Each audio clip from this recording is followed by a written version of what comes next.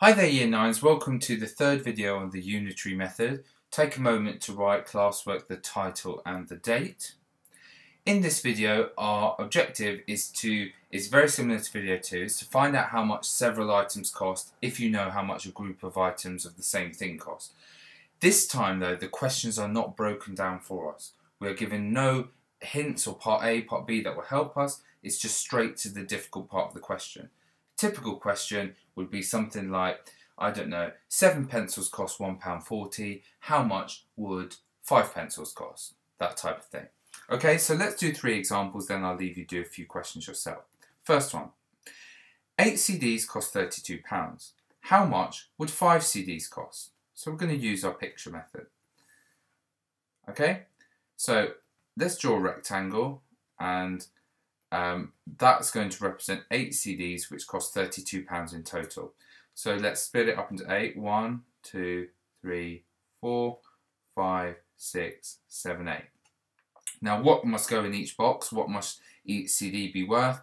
Well, by trial and error you'll see that it must be 4.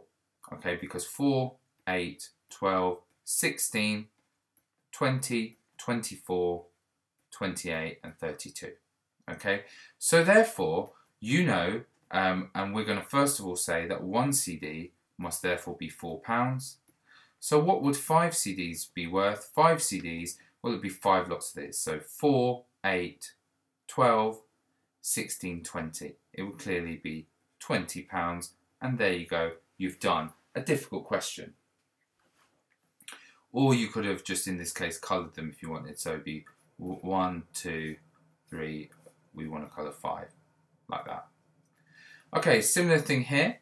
If 6 CDs cost £30, how much would 11 CDs cost? Well, let's draw a picture. There's our 6 CDs. Just draw it a little bit smaller. There's our 6 CDs. They cost £30 in total. And we've got 6 of them, so 1, 2, 3, 4, 5, 6. 1, 2, 3, 4, sorry, just made a small mistake here. 4, 5, 6. There we go, 6 CDs. 1, 2, 3, 4, 5, 6.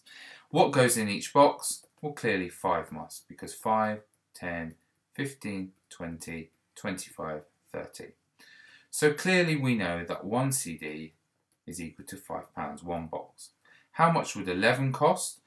Well, if you wanted to, you could just keep drawing pictures. So you've got 1, 2, 3, 4, 5, 6 here. You could have a 7th one, an 8th one, a 9th one, a 10th one, and an 11th one. And then count.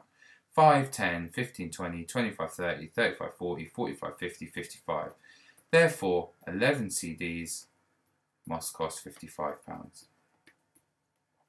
Done. Okay, and the last example, 3 CDs cost £24. How much would 8 cost? So let's draw ourselves a little picture. Here's our 3 CDs.